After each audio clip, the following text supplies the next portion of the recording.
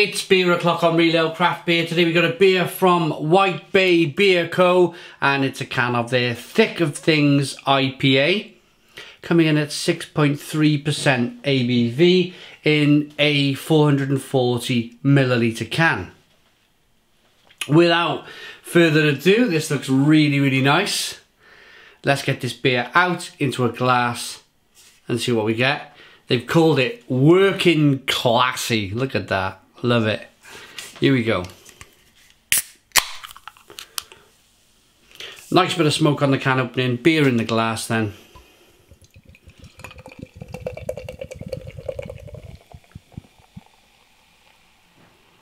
Oh, look at this.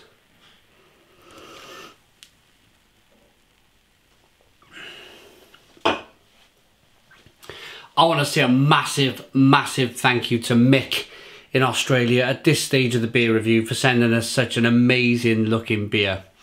Australian craft beer, no chance of us getting hold of this beer without beautiful people around the world sending us beer. It really is incredible. I always kind of pinch myself when I get sent beer from such far away places, you know, and look at it, look at the quality on that, it looks incredible.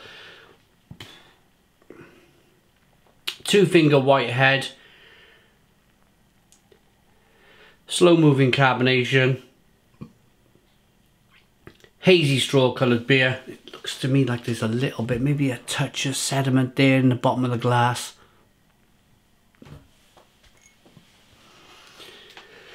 Let's get the aroma. Oh my goodness me!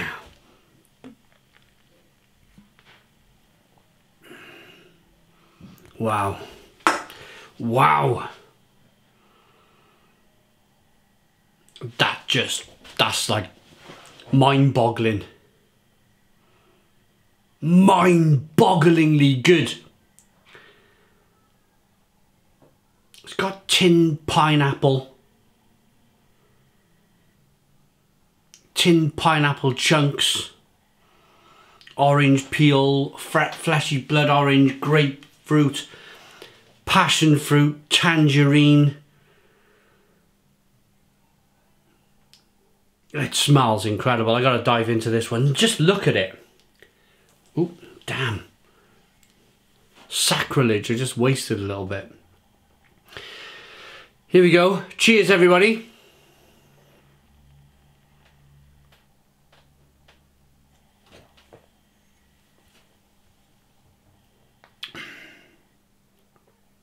Oh, gotta put that down. Stone the Crows. Stone the Crows. What a fantastic, fantastic beer. Massively juicy. Massive juice bomb of a beer. More than likely a collaboration of American and New Zealand and Australian hops. Really is bashing through on the palate. Passion fruit, mango, grapefruit, orange peel, fleshy blood orange, tinned pineapple chunks. Oh my goodness me, just incredible beer, incredible beer.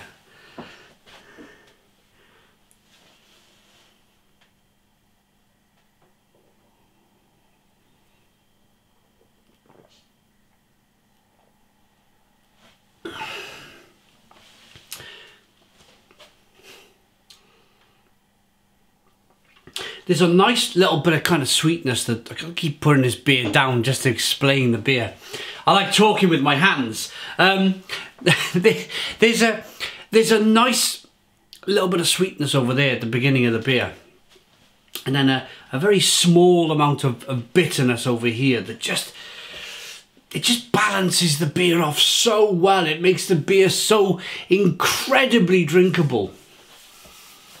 It's just fabulous. Little tinkle, little kind of hiss of carbonation pushing the beer on the inside of the mouth, releasing more of that flavour. I just checked then just to see if my lights were on. It looked dark over there. We are, of course, I say of course, you guys don't know, but I changed my light switch over there, moved it because we knocked the wall down. And I moved the light switch over, and where I moved the cable and some of the filler has kind of made its way. It's just making the earth and the neutral and the live touch, because it's wet filler, and it's been, you know, I filled this blooming thing 6 days ago. 6 days ago I did that, but I bought this stuff in the pound shop. I was like, oh, that's cheap. I'll have 6 tubes of that. 6 tubes for £6. I used all the 6 tubes around the area I needed to use, but it's all still wet 6 days later. And I'm like, just dry so I can turn the lights on. Look, you can see it's like a giant microphone over my head. Look. So what we have instead, we've got like the rest of the lights around the house. We've got the big studio light up there. We got the normal light there. We got this great big light over here shining towards us. But it's casting a shadow, look. The main light.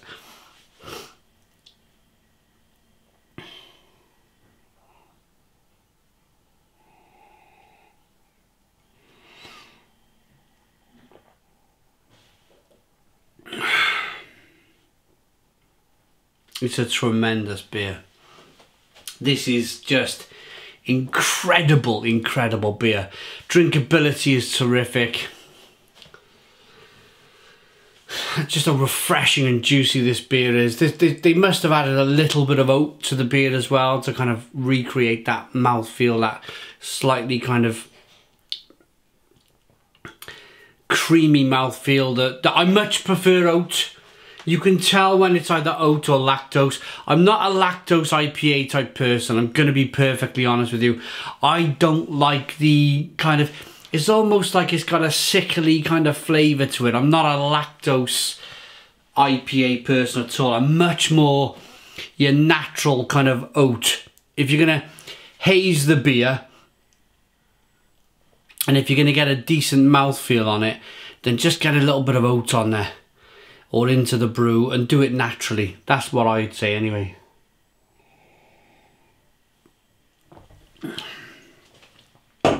Brilliant beer. White Bay Beer Co. And also they are independent Australia craft brewers. You can see here the independent stamp on the can.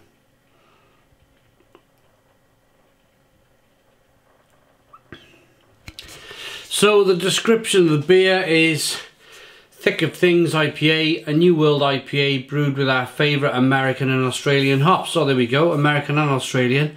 So no New Zealand hops in there. Any actual ingredients on the beer? No actual ingredients on the beer. Unfiltered, drink fresh, working classy. I love that. So I want to say a massive thank you again to Mick in Australia for sending me such a wonderful beer. This is my first beer from White Bay Beer Co. And I hope it's not my last, because that is fabulous. It's really good. I'm going to rate it.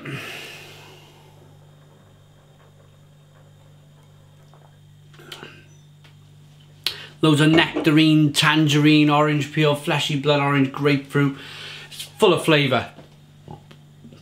Full of flavour. That's one of my favourite Australian IPAs of 2020. When did we review Old Man Shouts at the Cloud? Because that was like mind-blowingly good. I think that was 2019. So, pardon me, for 2020, this is one of my favourite Australian IPAs. It's terrific. Again, thanks to Mick for sending. I'm going to rate it. For me, that's a Stone the Crows 10 out of 10. It's a 10 out of 10 from Real Ale Craft Beer. Please put your comments in the comments box. Subscribe to our daily beer and food reviews. Give us a big fat thumbs up. Boom! Cheers.